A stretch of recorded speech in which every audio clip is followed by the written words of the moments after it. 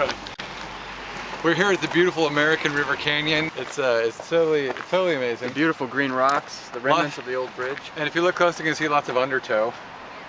I proposed to my ex-wife here. Which is magic. For my son, his first time here was when he was probably 2 months old. No, 2 months old. Oh my god. Yeah, I know. So today, we're coming swimming. It is not swimming season, but we figured we need to have some cold water experience because there's a lot of challenges that involve cold water. We've chosen the middle fork of the American River, which is cold even in the summer. Donna, you're about to walk off the cliff.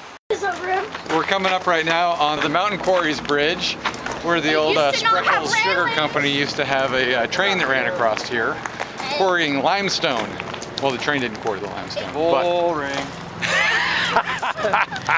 That's 48 degrees. So we're gonna do this. We're gonna jump off this rock here. It's pretty cold today. Not incredibly cold, but I'll tell you what, the more clothes I take off, the worse this idea seems. Yell if you need help, I'll just come out. Since when is taking your clothes off a bad idea?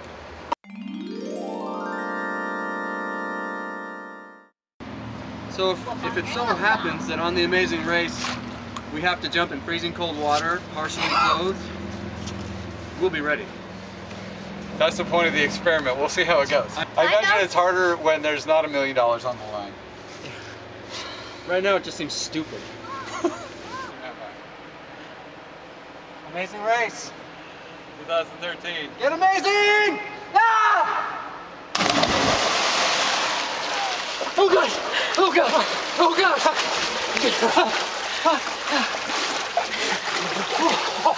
Help needed. That's free.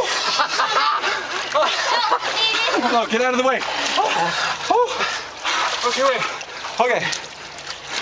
It's Whoa, that's like 1,000 knives cutting into your body. It's like balmy once you get out of that. Yeah, it kind of like hits you in the head like a hammer. That's really rough. I think we're getting incrementally closer to ready to win. We're getting incrementally closer to stupid. We will pencil dive in, feet first, any challenge. No challenge is too big. No water is too cold. No nipples are too...